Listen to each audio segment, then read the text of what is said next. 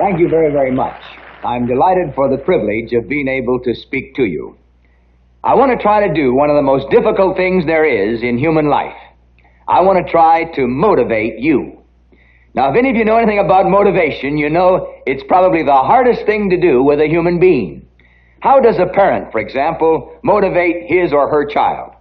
How does a coach motivate his football team? How does a businessman get his salesman to do what he wants him to do? How does a preacher motivate a congregation? Well, when you begin to think about it, you realize that this is one of the hardest things that there is in human life, to motivate somebody. And yet, you and I both know it's the difference. For every one Olympic champion, there are 100,000 boys or girls who could be Olympic champions. For every great salesman, there are 100,000 who could be great salesmen. For every artist or painter or great professional leader in any capacity, there are 100,000 people who could have been great. The difference is motivation. Now, I can't even tell you what motivation is. I've read 50 psychology books trying to find out what motivation really is comprised of, and yet I haven't found a single definition that is adequate. I feel just a little bit like Knute Rockne, this great football coach from the University of Notre Dame. A businessman called him up from South Bend to his office in Chicago, and he said to him, "Knute, tell us how you motivate your football players, how you get those guys to come from behind and win ball games."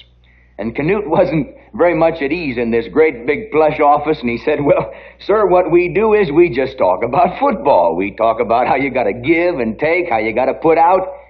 And the businessman said, "Yes." And Knute Rockne said, "Well, actually, what we do is we talk about the Fighting Irish, the Notre Dame Heritage, the Gipper. We talk about the Four Horsemen." And the businessman, nonplussed, said, "Yes." And finally, Knute said, "Actually, what we do, sir, we tell these guys you got to get out there on that field and you got to fight, you got to fight, you got to fight, fight, fight." And the businessman jumped over the desk, grabbed Rockne and said, "Send me in, coach, I'm ready to play."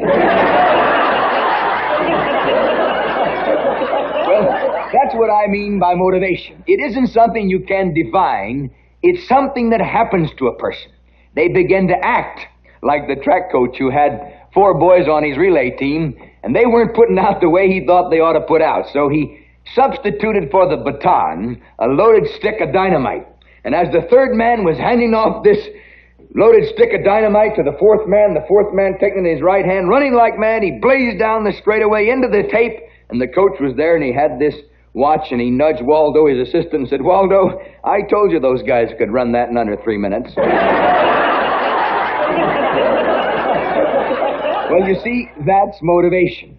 Now, that's what I'd like to try to do with you. I want to motivate you. I want to get you to act. I want to get you to use your abilities. I'm confident that I'm speaking to someone right now that is capable of great things in life. And if I can just inspire you or motivate you, I'm sure you can do what you ought to do. Now, to do so, I want to speak to you out of the world that I know the best, this rough, tough world of athletic competition. So let me borrow from the sport world some of these little experiences that I've seen, believing that out of these little experiences, you can see the crisis of your own life. You can see a simple answer to your own life. You can see the kind of emotion and drive that you need to motivate you. And the first thing I want to say is this. There comes a time in the sport world and in life when you've got to take a chance, when you can't play it safe. There comes a moment when you've got to put your neck out, so to speak, on the block. When you've got to take a tremendous chance, you don't know all the answers, you give yourself to something believing you can pull it off. Now, I'm not talking about a wild, risque gamble.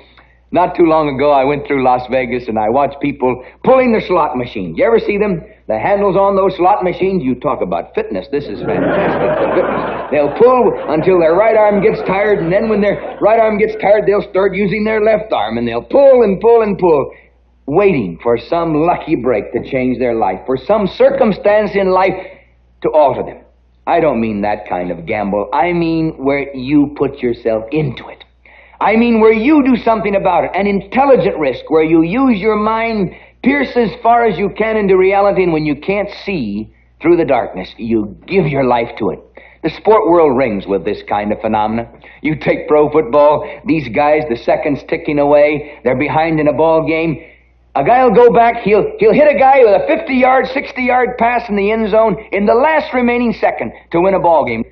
Well, this is beautiful because it portrays the story of life. A football player going back, kicking that field goal with less than 3 seconds left to play, and it goes through the uprights as the roar of the crowd goes up. That is living. These professional football players make the game so exciting because they are used to risk. They take the chance. I think of Arnold Palmer, the great golfer. They asked him why it was he took a 10 on a certain hole in the LA Open and he lost the championship. And the reporter asked him this, said, "Why didn't you play it safe, Arnold?"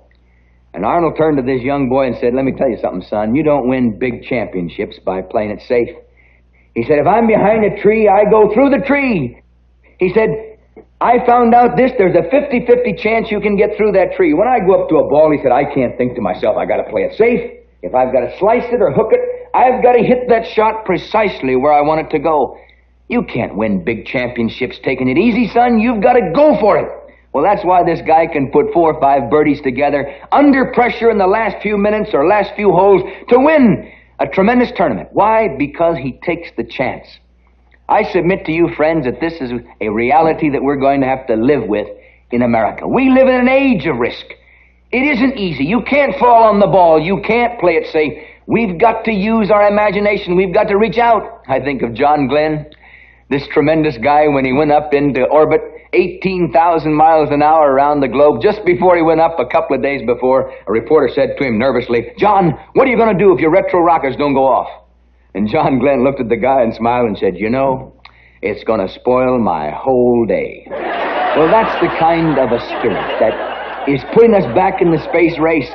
The kind of a spirit that made America, where men take chances. Of course, it's a risk. Of course, the retro rockets might not go off.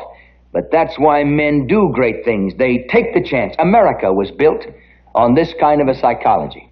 People who left the security of the old shores and they came to America because they took a chance on liberty. They died before they were 30. They fought Indians. They were half starved to death. But these men and women were willing to take the chance, the supreme chance of life itself for liberty. Our country, our economics was built on this kind of a philosophy where men would lose everything and begin again. They'd build a great industry, they'd lose it, and then they'd build another one. That's why we have the greatest economy in the world. Now, we're bartering this away in this myopic socialism which says, don't take a chance anymore. We'll take care of you. Let us plan your life from the cradle to the grave. You won't have to take any risk. The state is the answer to all your problems. The state will take care of you. We're bartering away the most precious thing we've got in America today, our freedom, because we're trying to eliminate risk. Friends, you cannot have freedom without risk. You cannot have progress without risk. You've got to be willing to take a chance. And before you think I'm just talking laissez-faire politics, can I tell you the greatest risk ever taken in the history of the universe was when God made a man, put him on the globe, gave him a mind and a will, and said, now, live your own life, think your own thoughts. When God did that, he took a supreme chance on human beings. I don't know about you, but I'm here today because someone took a chance on my life. A young minister who believed in me when nobody else did. I submit to you, friends, that there isn't a person here of greatness but what someone has taken a chance on their lives. You can't escape risk in life. Marriage is a risk. The vocation you select is a risk. In the international situation in which we find ourselves, we are going to have to live with risk.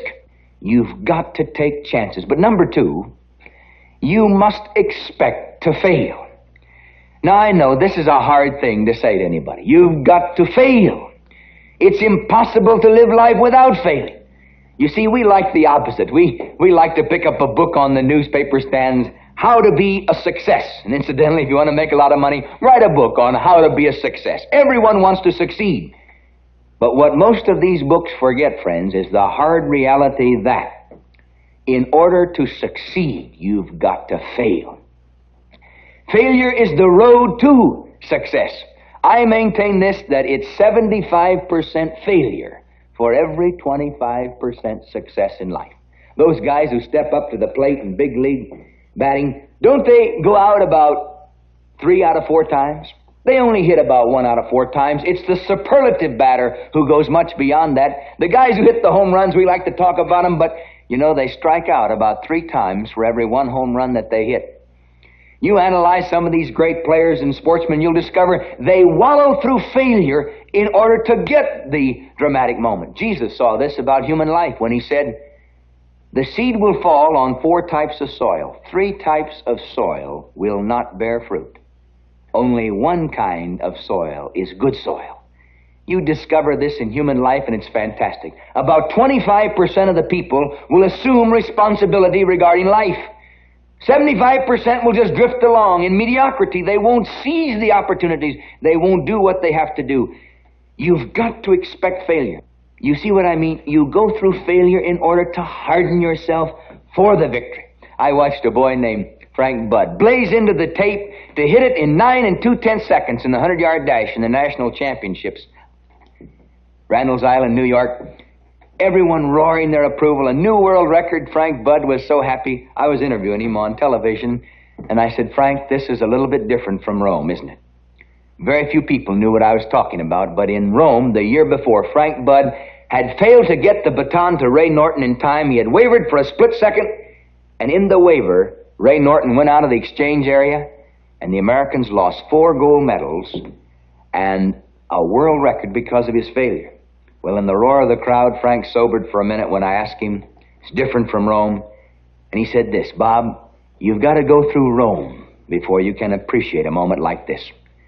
Rather profound psychology for a 20-year-old boy. But do you see what he's driving at? You've got to go through failure before you'd even appreciate success. The people who want success upon success upon success, what they fail to realize is that you wouldn't even appreciate it if you had it. You've got to fail before success has meaning. Would I shock you if I said to you the greatest thing happening to America today is failure? In failure, we're beginning to find ourselves. You can't just win a nation by doling out $1 million. You've got to stand for something, principle, belief. Well, America's beginning to realize this. Nels Ferre put it beautifully when he said this, failure is God's shock treatment to bring a man to a new realization of himself, a new evaluation of himself. In failure, America's beginning to come back. May I say to you that some of the greatest saints for God have been men who have failed utterly, and God has been able to take them in their failure and their weakness and make them strong. Don't be afraid of failure, friends. It's the process by which you get to the goal of victory and success. Thirdly, though, and this one fits right in with the other aspects of motivation, you will be as big as you think you can be. Now, I know this sounds like a sweeping generalization. You'll say to me, you mean I can be anything I want to be, Bob? I say to you, you can. Now, before you deny me, let me tell you a few sports stories of what I've seen kids do as I've stood by unbelieving and watched them accomplish the impossible. I was in Champaign, Illinois once. I gave a speech about the Olympic Games, and I said, who knows but what there's an Olympic champion right here in this auditorium. Well, I didn't think too much about it, signed a few autographs, and left. 2 years later, I went to Rome. I watched kids battling for the championship of the world. I watched Lance Larson lose by a flick of the finger into the end of the pool. That's how much he lost by. I watched Sam Hall. On one dive, he went up, went into a spin, hit the board, wavered for a split second, went into the water. He lost the championship of the world by 0.3 of a point. You talk about pressure. In the Olympics, there's fantastic pressure. Well, I watched this boy from America named Mulligan. I didn't know what town in America Mulligan was from, but he was battling against this kid from Australia. There was hardly a molecule of water between them. That close, the roar of the crowd, lactic acid in their muscles. These guys tired, worn out. 6 yards, 4, 2. In the last yard, Mulligan lunged out to barely beat this kid from Australia. Well, I was so excited. About a minute later, I ran down, threw my arm around Mulligan. I said, Mulligan, that was tremendous. And this big old kid looked down at me, threw his arm around me and said, say, Bob, did you know I was from Champaign, Illinois? I about fell in the pool. That boy, what I said superficially, he believed. 2 years later, he was the champion of the world. Do you see what I mean? You can be as big as you think you can be. He thought of himself as an Olympic champion. 2 years later, he was an Olympic champion. Let me tell you another one. I was in Long Beach, California, had a church down there. I used to go around in Sunday school classes talking about great champions I knew, and in a little class of girls, 9, 10 years of age, I was telling about some champions, and a 10-year-old girl jumped up right in front of me, little curls bobbling on her head, and she said, "Bob, I want to be a great tennis champion." Well, I actually felt embarrassed for this little girl, and I put my hand on her head, and I said, "Billy, I sure hope you can be a champion." And I kind of eased the way for her to sit down. I thought it was just an impulsive moment. It would pass, and she'd go on like all the other little girls and go to college, maybe have a few children. But do you know, imagine my surprise when I picked up the newspaper and read that Billie Jean Moffitt of Long Beach, California, was the 4th-ranking amateur women's tennis player in the world. Imagine my surprise when she scored the biggest upset in Wimbledon. Imagine my surprise when I found out that with Suzanne Sussman, she won the doubles championship of the world. You see, she was as big as her challenge. That little curly-haired 10-year-old girl got a dream. She began to reach out for it. You think this is impossible? A 10-year-old boy in Fargo, North Dakota said, "I'm going to play on a winning Rose Bowl team." Now, what are the chances of a 10-year-old boy playing on a winning Rose Bowl team? Well, he played on one Rose Bowl team, and they were beaten. But January 1, 1962, Dave Mulholland of Fargo, North Dakota, played on a winning Rose Bowl team. You see, people are as big as they think they can be. You'll forgive this personal reference, but in Oslo, Norway, I went over a crossbar at 14 feet 6 inches. Now, this is before fiberglass poles, I better tell you that. But anyway, coming down like a flash of lightning, like thunder, it dawned on me, these ideas. I can be an Olympic champion. I can't tell you what it is. This idea that you can do it, this belief, this faith, this something. But I can tell you it gives meaning to every sprint down a runaway. You work harder. You begin to lift weights. You begin to train like you've never trained before because you believe you can do it. Now, I'm aware of the fact that there are 100,000 boys in America bigger than I am, stronger than I am, faster than I am. They could have beaten me. I know this, but I know that the determining factor of life is not so much ability, but what you think you can do. I'm positive that I won a gold medal in the Olympics primarily because I believed I could win a gold medal in the Olympics. It's the greatest power in life. Look at it from the negative point of view. What chance would you have given a guy walking down the streets of Vienna, Austria, of taking over Germany? Here was this bedraggled guy, frustrated, deranged in mind, mad at everybody. In prison, he wrote a book called Mein Kampf, My Struggle. What he was going to do with the world, with the Jews. People laughed because they said, "Why, this idiot, he'll never take over Germany." 60 million people lost their lives in trying to stop that guy from accomplishing his ends. He believed he could do it. And while good people were sitting by, Adolf Hitler took over the Third Reich. You can be what you want to be. It works for evil as well as good. Think of this little pipsqueak of a guy, Lenin, walking into Moscow, Russia, and he said, "I'm going to take over Russia." Here was Kerensky and all the socialists. Here were the intelligentsia, Sorokin, all the great big guys, the army, the navy, the czar. Lenin, with a few hardcore Bolsheviks, said, "I'm taking over Russia." And he did. And the chaos of the world today, because he did accomplish just that. A man can be what he wants to be. And while good people are saying it can't be done, evil men are doing it because they believe they can. I think, for example, of one lone man who stepped on a Grecian shore and he said, "I'm going to win this world to Christ." Well, the Greeks said, "Why, you fool, we'll outthink you, we'll out-rationalize you, we'll out-reason you." So this little guy stepped on the Roman shore and he said, "I'm going to win this world to Christ." And the Romans laughed even harder. They said, "Why, we'll squash you with one little thumbprint." And yet 100 years later, the Greco-Roman world was won to Christ because Paul believed that it could be done. I submit to you, friends, that the world belongs to the people of faith, to the people who believe they can do it. The future belongs to young men and women who will believe it and who will pay the price of making their dreams come true.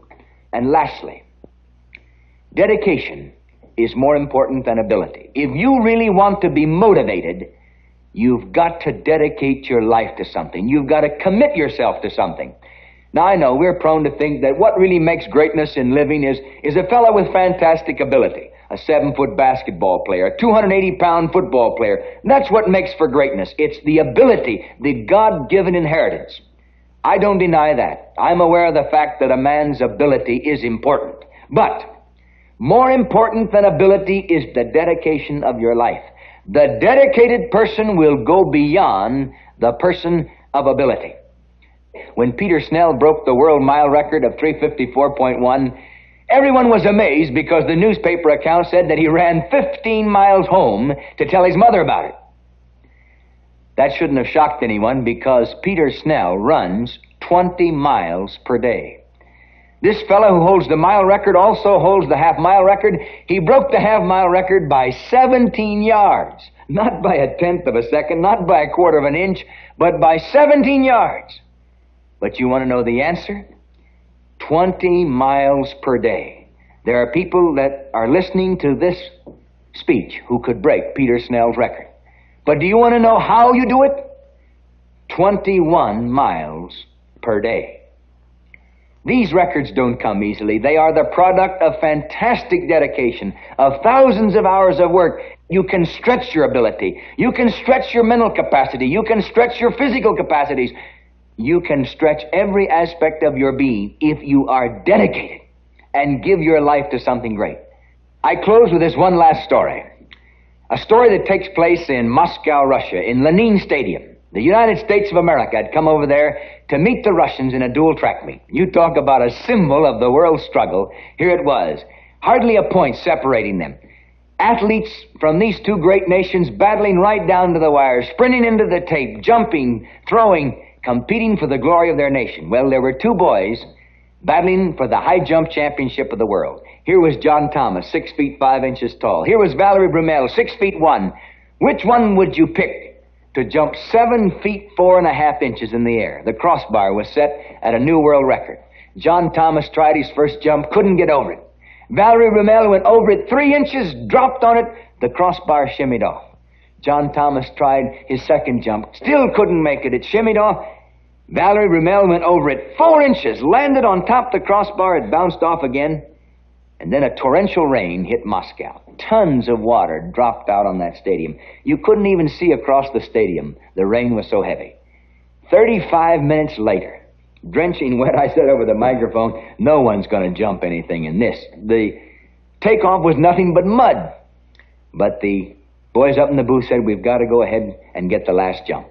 So they went ahead with the competition. One last jump left. 65,000 Russians poured back into the stands. John Thomas tried his last jump, slipped, couldn't quite get over it. It was a good effort under the conditions. Before he got out of the sawdust, walking about 3 steps, they put the crossbar back up. 35 yards back, I saw Valerie Brumel running with fire in his eyes. Have you ever seen fire in a man's eyes? Dedication so determined that he's got to do it regardless of anything. I saw fire in Valerie Brumel's eyes. I watched him as he went through the puddle, sprinting like mad as he hit the takeoff. He went over the crossbar 5 inches. And I listened to that Russian roar for 15 minutes. Yeah, yeah. You want the story? When Valerie Brumel was 12, he said, I'm going to break the high jump record for the glory of my nation. 7 consecutive years without being out of shape, 1 single day. At the age of 19, he broke the world's record. That's what I mean by dedication. They're dedicated. 24 million kids training for the glory of a nation. Their students are studying 16 hours a day. They're turning out 15 times as many engineers as we are, 10 times as many teachers, 7 times as many doctors. They are more dedicated to a wrong cause than we are to a right cause. Dedication made America. This great nation is what it is because people sacrificed. They worked. They were willing to give themselves to something beyond themselves. There is more to life, friends, than a country club existence, 4 wheels, and a good time. And if America's ever going to be the nation it ought to be, we're going to have to start saying, I'm going to put out more and more as I receive less and less. Now the attitude seems to be, give me more and more as I put out less and less. But if we're going to go on in history as the great nation, we're going to have to rediscover dedication. And I say that unless we discover it, we will go down in the dust of time. The dedicated nation rises while the non-dedicated nation goes down. I think of that Moscow Lenin Stadium. I remember a boy doing push-ups. All the Russians had gone. There was nobody in the stadium now. John Gutnick from America was out there doing push-ups. He had been beaten by the Russian Bolotnikov. And as he was doing these push-ups, I went up to him and I said, "John, what are you doing?" He said, "I'm doing push-ups, Bob." And I said, "Yeah, I know, I can see that, but why?" He looked up at me with the salt running into his mouth, tired and worn out, and he said, "Bob, I was beaten today. I'm not going to be beaten the next time I meet Bolotnikov." You want the secret in space? You want the secret in the Olympics? You want to build a spiritual life, a home, a community, a nation? The kingdom of God. Here it is, friends. Dedication. Dedication. Thank you very much.